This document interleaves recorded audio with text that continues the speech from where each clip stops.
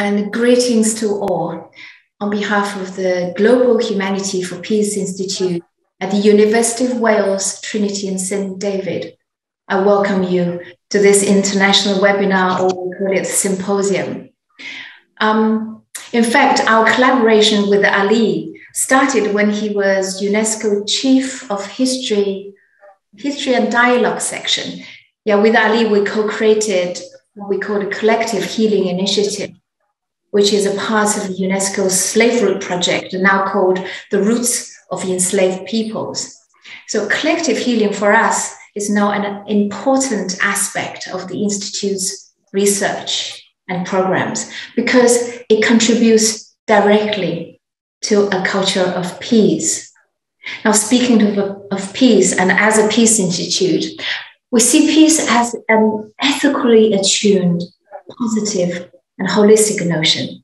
And we understand peace as involving multiple dimensions, from the inner spiritual to the social relational, to the political economic, and now to the ecological.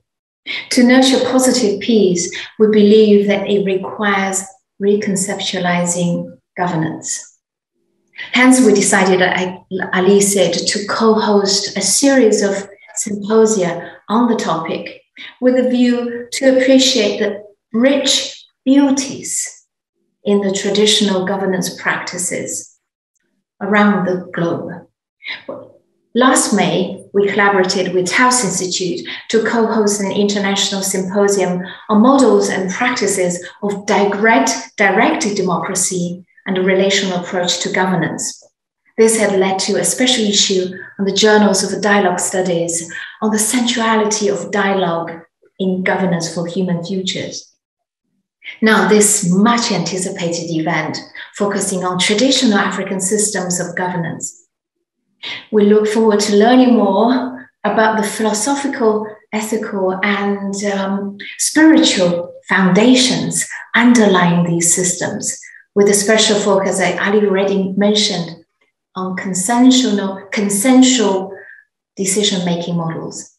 This will no doubt help, we believe, scholars or researchers to advance a conceptual framework for these traditional practices, to be more present in modern governance systems, and for practitioners, policymakers to explore ways to integrate and to advocate the implementations of these practices in global governance. So we feel extremely honored for having this opportunity to listen to the voices of our panelists, as you can see, from global Africa. I thank you all for joining us today and tomorrow. And to start the program, let's welcome today's moderator, Dr. Michael Wangola, who is an oratorist, a performance scholar, and who uses the lens of culture in her work as an artist, academic, and activist. Michael, I turn the program over to you.